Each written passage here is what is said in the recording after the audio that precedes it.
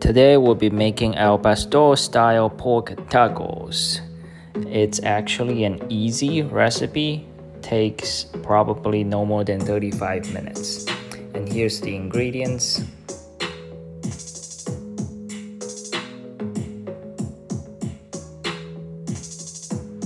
Now let's prepare the ingredients one by one. First, cut the pineapple into small pieces.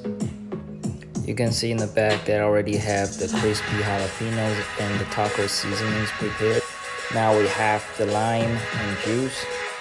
Now half and peel the shallot and cut into thin strips. In a mixing bowl, combine shallot strips, lime juice, and a pinch of salt and pepper. Set aside for at least 10 minutes. Mince the garlic. Now we need to stem the Poblano pepper, seed, and cut into half-inch dices. Poblano peppers can vary in spice level. Most are mild, but a few can be quite hot, so I'm wearing gloves here. If not, wash your hands and cutting board after preparing. I always dry the meat.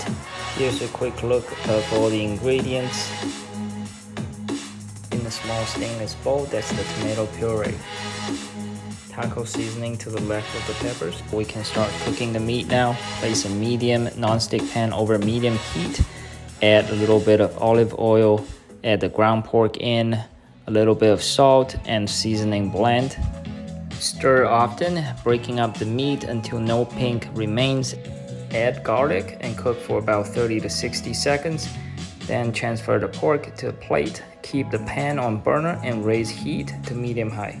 Add 1 teaspoon of olive oil, poblano pepper, a 1/4 teaspoon of salt, and a pinch of pepper to the pan. Stir occasionally until softened, 3 to 4 minutes.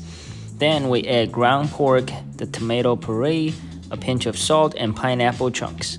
Stir occasionally until the tomato paste coats the pork, 4 to 5 minutes approximately, and remove from the burner. Then we're getting ready to warm the tortillas. Once the tortillas are warm, remove them from the pan and put them on a nice clean plate.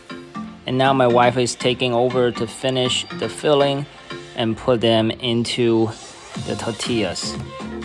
Remember, besides the pork filling, we also add in the pickled shallot, also the crispy jalapeños, and the remaining lime to taste.